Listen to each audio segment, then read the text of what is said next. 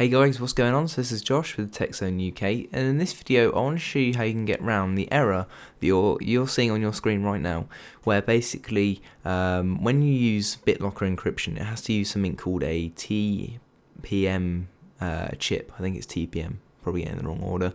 But basically what that is a chip on the motherboard where it actually stores the encryption for that file, for the actual encryption of the hard drive.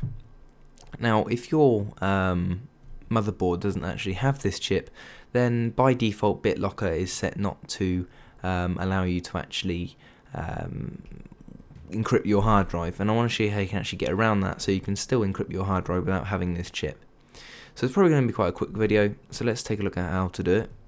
What you need to do is come down to start here and you need to type in GP edit. Now GP stands for group policy, so group policy edit, then do MSC. And then as you can see it says GP edit. Now this is only available in Windows 7 Professional, Ultimate and Enterprise.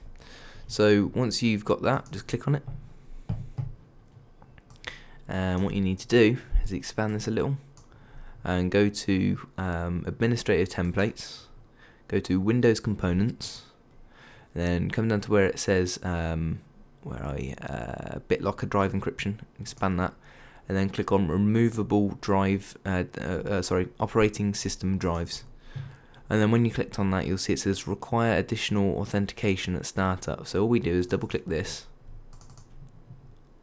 and here we just check enable and make sure that allow BitLocker without compatible TPM is enabled. Click apply and click OK. And now when you go to your C drive to set up BitLocker, you should see that it goes straight through and sets it up. So as you can see, it has require a startup key on every startup. Sometimes it doesn't need this recovery key. I mean, I did it on my laptop today, and that's where I found out how to actually do it.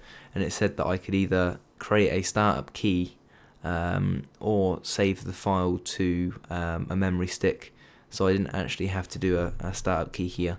But if you want an extra level of security, it could be quite cool to be able to have the key on your memory stick, so you have to plug in your memory stick every time you want to boot, because then obviously if someone steals your laptop, they're going to have your memory stick, and if it's on your keys, then the chances of them being together very slim.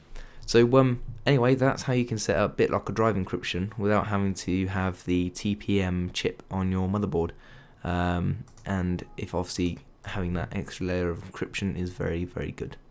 So thank you very much for watching. If you enjoyed this video, give it a like. If you want to see more from my channel, then press that subscribe button down below this video. And if you want to give me some feedback or need any help or comment or whatever, like I said, just drop a comment below, and I'll try my best to get back to you. I appreciate all sort of feedback, so please do. And until then, I'll catch you guys in the next one. Take care.